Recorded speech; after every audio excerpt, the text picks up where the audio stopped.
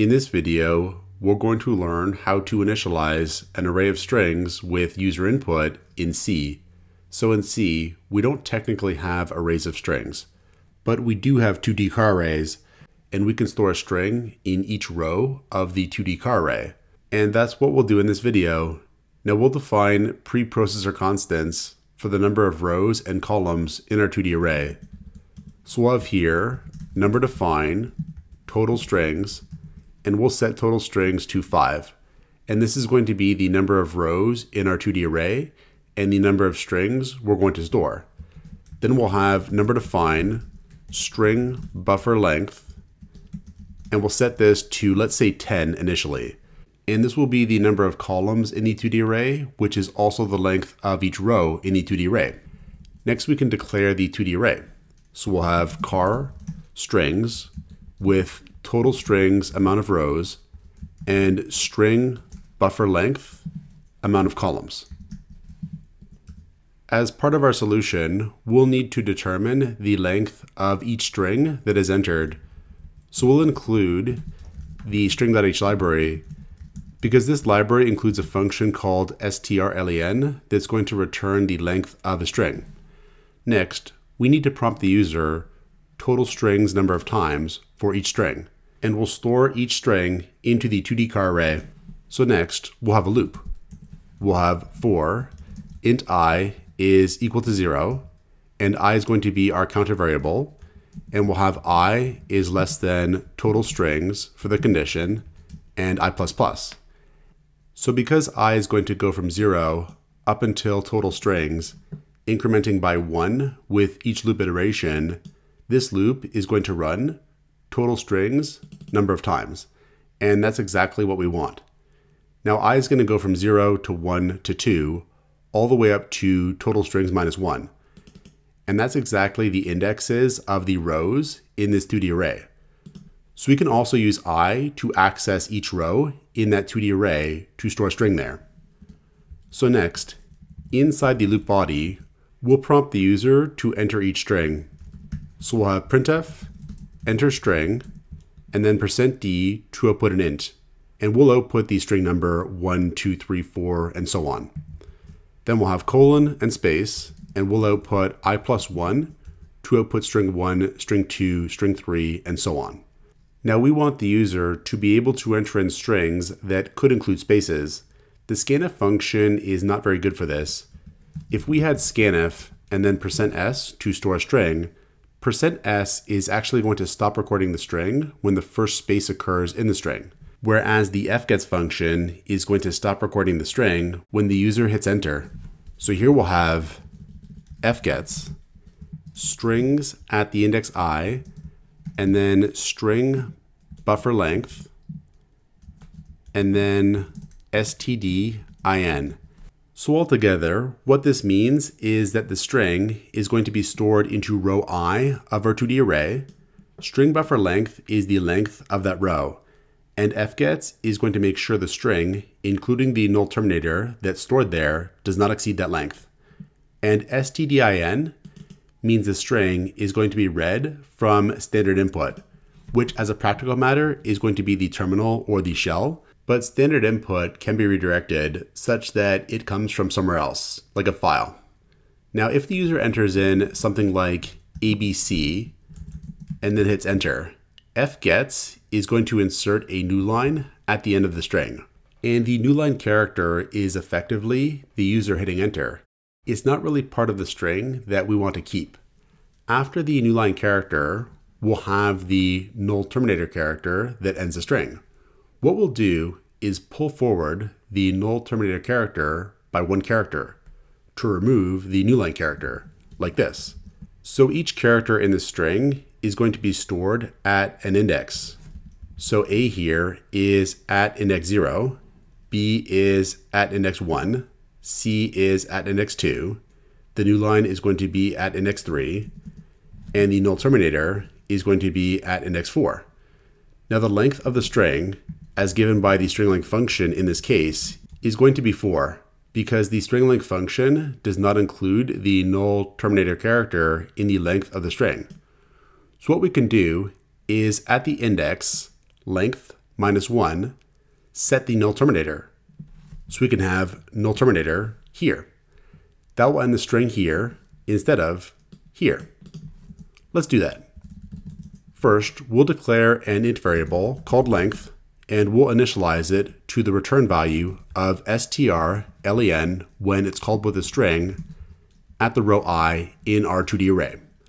Then we'll set at that row, at the index, length minus 1, the null terminator character.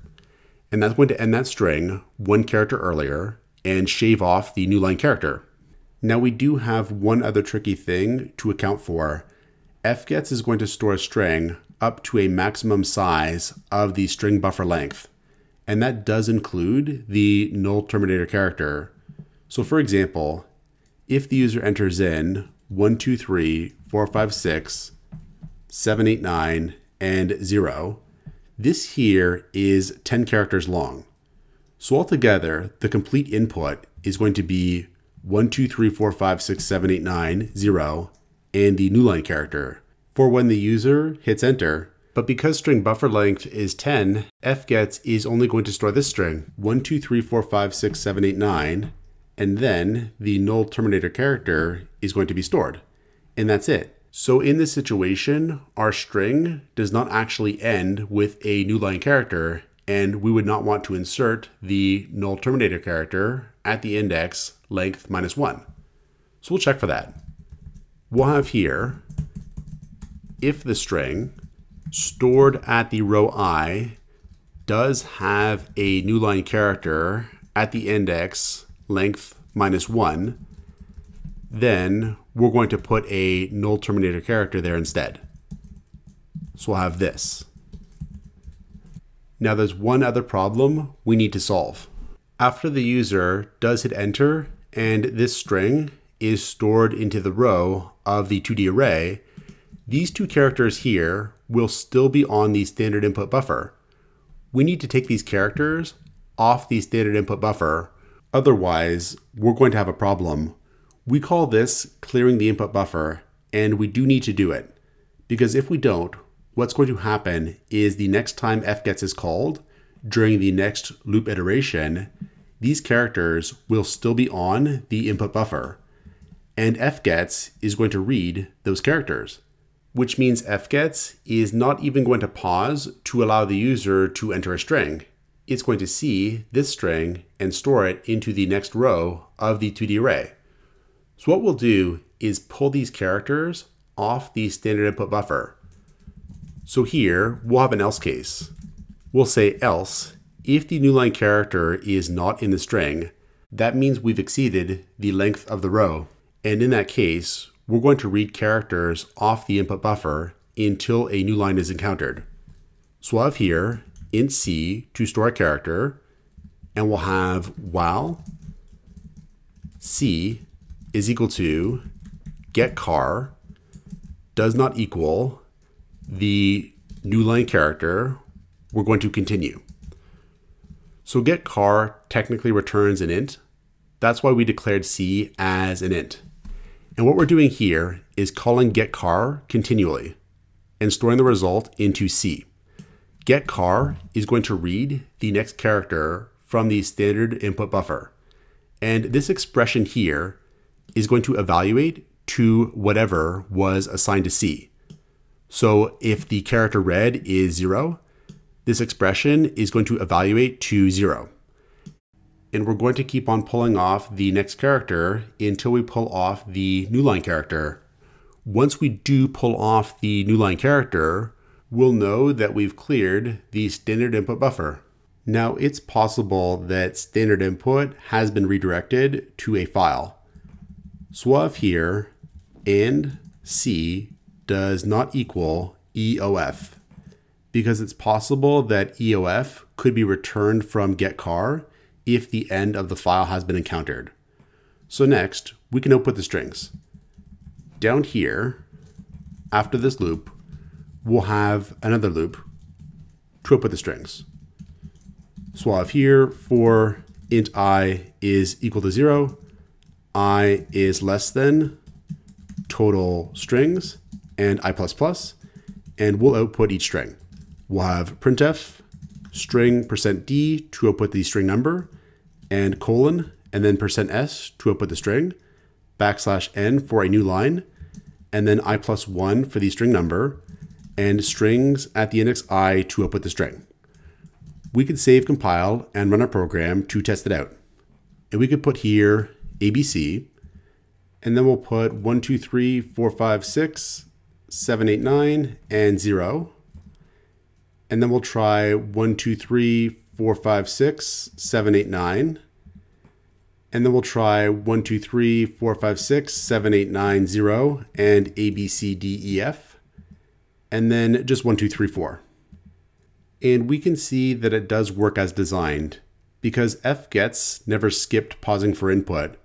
So we must have cleared the input buffer successfully. Also notice that this case here was stored exactly as we described. Now here, we're only allowing up to 10 characters per string, including the null terminator character. We could increase the size of our string buffer length. So instead of 10, we could have 100 or even 1,000 or something much more. We could try this out. If we save, compile, and run the program, we could now enter in very large strings and it's going to be okay. So we'll just try this. And we can see that we can now store very large strings as well. So we could always increase the number of strings stored or the buffer size for each string as well. So this is how we can initialize an array of strings with user input in C. Check out portfoliocourses.com, where we'll help you build a portfolio that will impress employers, including courses to help you develop C programming projects.